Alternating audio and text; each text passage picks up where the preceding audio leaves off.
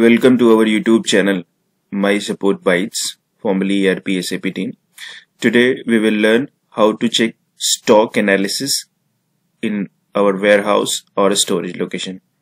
Because inventories or stock lies in our store, but we are generally forget to check the analysis when the goods last time good receipt in our warehouse, when I have last time good issue to someone in our organization for the consumption purpose or any other sale purpose. Okay, so every time we are not going to check our stock register to check out these details.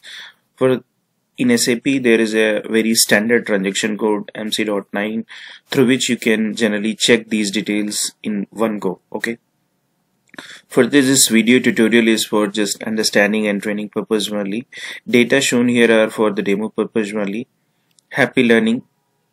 If you think this is useful tutorial for you, please like, share, and do not forget to subscribe our YouTube channel for our latest important updates. Okay, thank you. So we will start the practical session.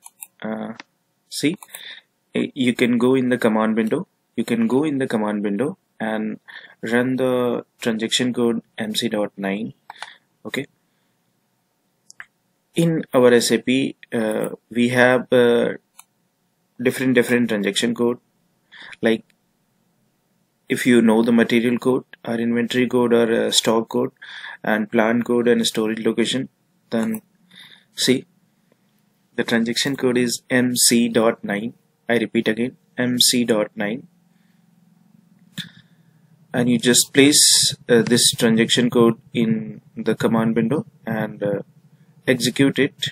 Okay, here you need to fill the plant code, and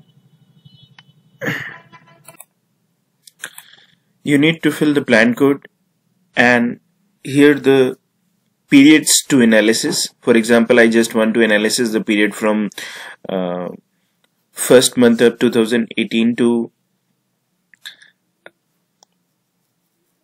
any month, any duration. Okay, 12 month of 2018, and our storage location is 1000. Okay, it may be different location in your warehouse or stock and a stock store. Okay, and you need to just execute this transaction code. Simply press F8 button and click on the watch. Okay, so system will generate the report on the basis of your input data. Okay, so see, this is the all the warehouse material which is some duration of in between these durations lies in our store. Okay, you need to choose key figures. Click on this icon, choose key figures, and here you need to select that. So many options are there. So see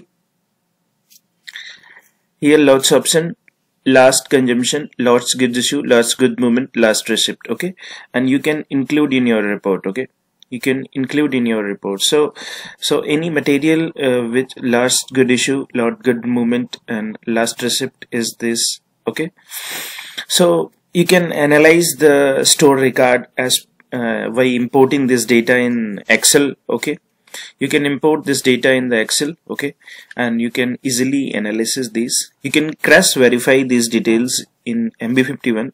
Sorry for interruption. Okay, you can cross verify this detail from MB51 record and tally this record from your SAP stock register. Okay, so hope you find that this will be useful detail for you. Okay, and this is very important transaction code. Please share this knowledge with your colleagues and friends working in our organizations, working in your organizations. Okay, because more and more people will understand and aware about this transaction code. They will easily track the inventory details. They will easily track the stock movement. Okay, for any results or for any inventory analysis. Okay, so thank you for watching this tutorial. Okay, I repeat again, if you think this is useful tutorial for you, then please like and share this tutorial with your friends and colleagues, because sharing is caring. And do not forget to subscribe our YouTube channel for very important updates. And this video tutorial is for understanding and training purpose only.